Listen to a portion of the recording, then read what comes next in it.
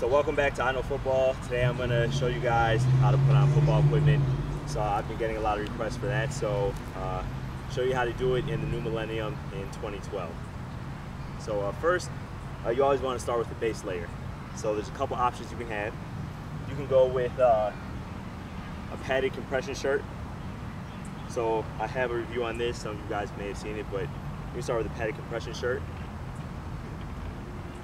I actually choose to go with a long sleeve sweat wicking material. That's something that it's light. You want something that's light, that keeps your muscles warm, that wicks moisture away from your body, so it's not going to get heavy like cotton. The reason why I wear long sleeves is because I play on turf, so I don't want any turf burns on my elbows and my forearms.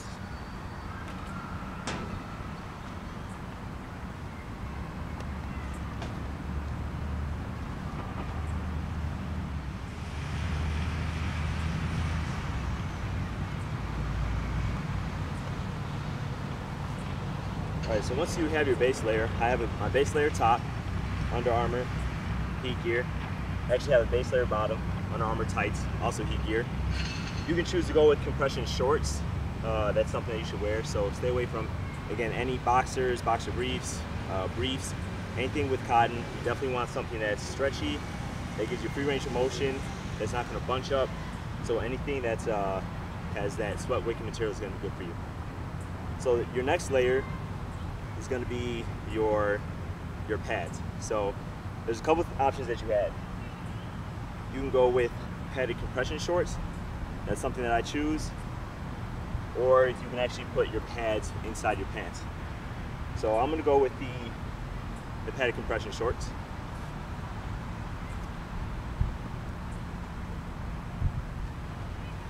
And when you put them on right over your base layer. And you want to make sure they're tight, or they're up high. So I want to make sure, again, you have free range of motion. So I was like, do a little bit of these, make sure that I'm stretching completely before I put on anything else. What you don't want to do is wear a base layer and then put on another shirt. This would act as your padded base layer. So I always wear 2 pairs of socks, so you can see I'm wearing one right now. The socks go over your tights. If you're wearing tights at the bottom, you want to put your socks over that. That way your tights aren't going to stretch out. If you wear knee pads, you want to put them into your pants. So you're going to turn your pants inside out.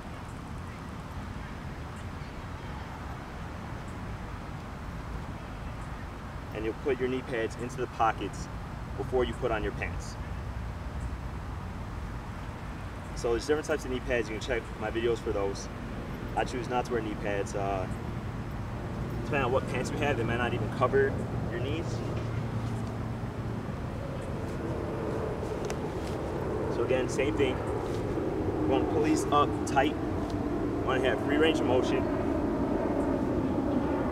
Make sure that nothing's preventing your flexibility.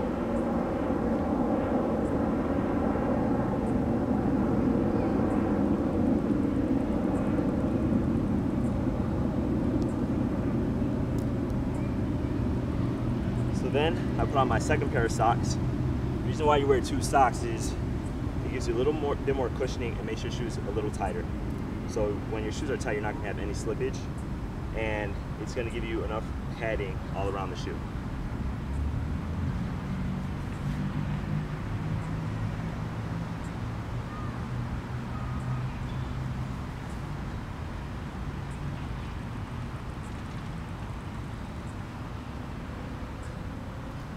You know what? I actually put on my shoes, my cleats, before I put on my shoulder pads. Once you have the shoulder pads on, it gets a little bulky. So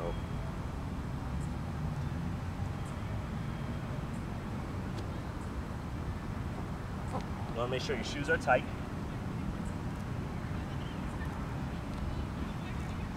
So I usually double knot them.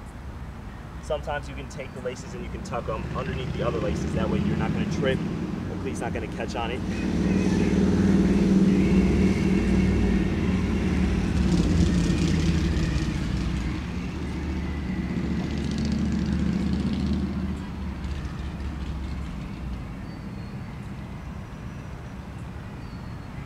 So now your other pieces that you're going to need are your shoulder pads.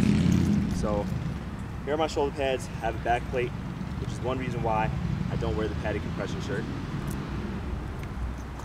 You have your jersey. So depending on your position, you want your jerseys to be extra tight. When your jersey's extra tight, you're not going to have defenders pulling on it. So a lot of people make the mistake, a lot of you younger guys, of trying to put your shoulder pads on first and then put on your jersey. So you definitely want the jersey to go on the shoulder pads before you put them on.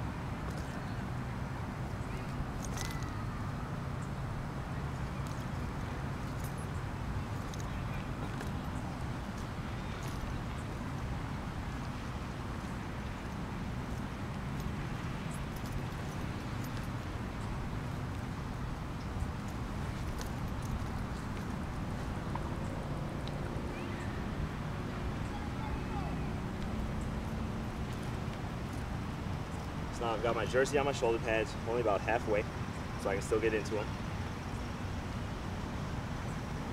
You want to put your arms in first, and then put it over your head.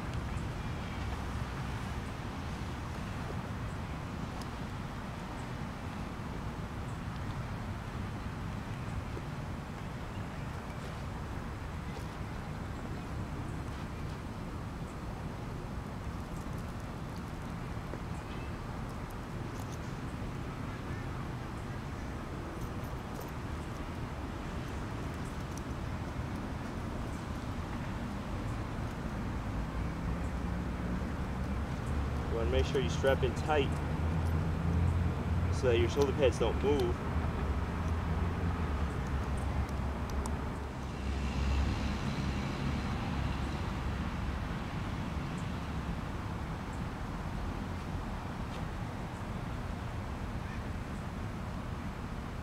Have to get up and around my back plate.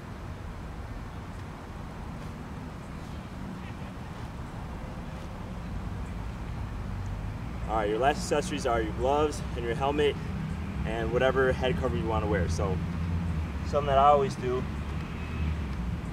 is that I have a stocking cap. So a lot of football players will have either a skull cap or do-rag, a bandana, or a stocking cap, and that just catches a lot of the sweat. Even if it's really thin, it catches a lot of the sweat in your helmet so it doesn't get in your eyes. So your last piece of accessory are going to be your gloves. So all positions should really wear gloves, except for maybe quarterback. But you're going to have lineman-specific gloves, linebacker gloves, receiver gloves, and that's something that, again, you can check my channel for. You see all the reviews on. So a lot of you guys want to see how to put on a uniform.